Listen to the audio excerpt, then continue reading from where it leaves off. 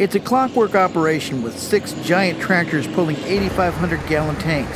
They have to pump over 1 million gallons of hog waste from this farm in Franklin County. We remove the manure from the pits for the farmer and apply it to the farmer's ground. Kevin Westerby and his KGL Enterprises do this work for the same group of farmers every year. The manure is knifed into the ground using GPS computers, according to the farmer's manure management plan filed with the Iowa DNR. With this system, I can tell which tank spread where in the field. I can tell how many gallon of manure went on every 20-foot wide by 66-foot long block. The pits are pumped below the hog barns. As manure goes into the tank, a nitrogen stabilizer can be added if the farmer requests. So we are regulated by the DNR. We are licensed by the DNR, and every year all our employees have to go through a 3-hour training.